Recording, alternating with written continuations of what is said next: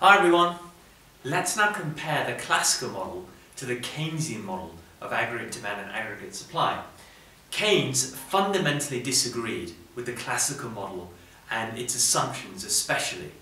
He said this whole short run, long run difference is complete rubbish, doesn't exist in the real economy. He talked about wages being variable in the long term as a crazy assumption, and therefore he came up with a very different idea of aggregate supply and a very different idea of macroeconomic management in the economy. First of all, he talked about aggregate supply not being different in the short run and the long run. He just said aggregate supply is aggregate supply, full stop. And it looks like this. It's determined by the level of spare capacity in the economy. So he did agree that there comes a point in the economy where production cannot increase sustainably, and that is the full employment level of output, which represents the same idea in the classical model, which is maximum use of all factors of production in the economy at sustainable levels. And he agrees there comes a point at one output level where the economy can't move beyond that sustainably, and that's the full employment level of output. So there is a point where the long-run aggregate supply curve becomes vertical, but he argues that it's not always vertical. No way. There are times where it can be horizontal as well, which represents a point in time where there is so much spare capacity, in a recession for example, in which case an economy can be stuck way less than full employment, and therefore needs some sort of macro management, needs some sort of policies to actually get back to full employment. The economy will not self-heal itself back to YFE. He also argues that when there is lots of spare capacity, output can increase without any inflationary pressure at all, which is why this curve can be horizontal. And that's simply because during periods of lots of spare capacity, when output increases, there isn't much pressure put on resources, on factors of production. Therefore, the price of those resources doesn't have to rise, in which case there might not be any inflation as output increases at all, which is why the curve can be horizontal as well. So his fundamental disagreements come with this notion of short run and long run.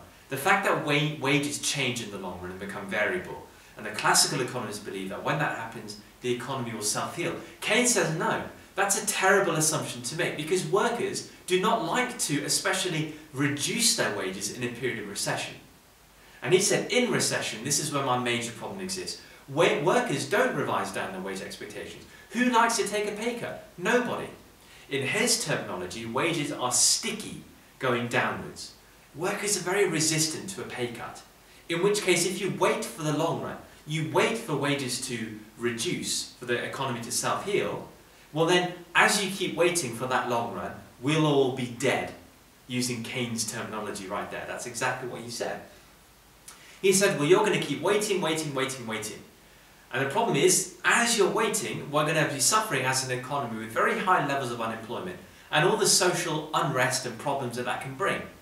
In which case, you wait for wages to adjust downwards, we'll all be dead by the time that happens.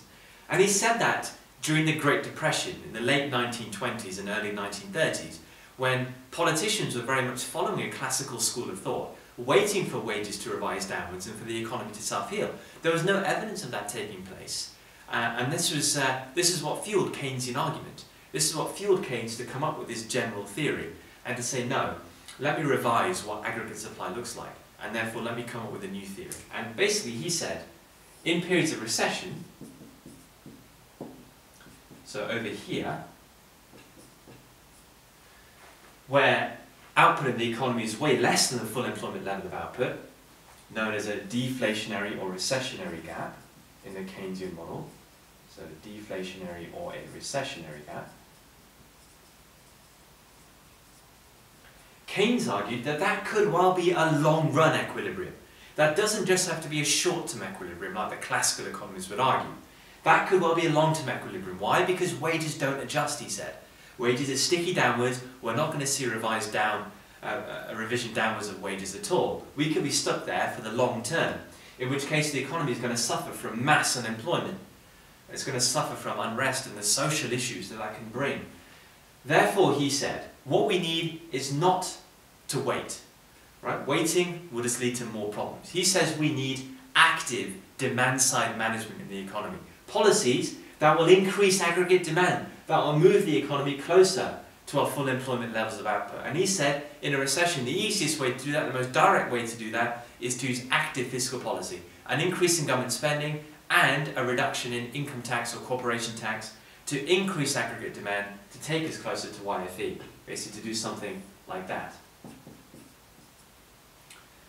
And he said if that means borrowing money, if the government has to borrow, then so be it, because in times of boom, that money will come back to the government with higher tax revenue collection and lower government spending necessary. So he says, yeah, fair enough, take a budget deficit in that year, accept borrowing, accept the PSNCR, whatever, do so to increase aggregate demand. That's necessary, otherwise we'll be stuck here and the economy will suffer.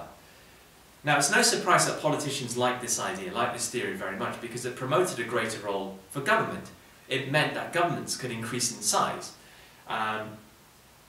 It also meant that if it worked, politicians can, very much, target the fact that they got involved and use that as a great way to actually gain popularity. So politicians liked it for that reason too. But also, it was a nice theory for politicians to follow because it meant that maybe they could increase AD without much inflationary pressure, according to Keynes, which again meant that they can achieve their macroeconomic objectives without the conflict of inflation that normally would come about from an increase in AD.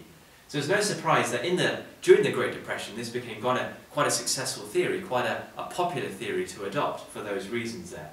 And it takes away the major issue of the classical model, the major limitation, which is, well, when is the long run? When does the long run occur? There is no time frame put on it.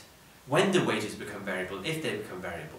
It takes away that limitation, and directly the economy can move towards full employment levels of output.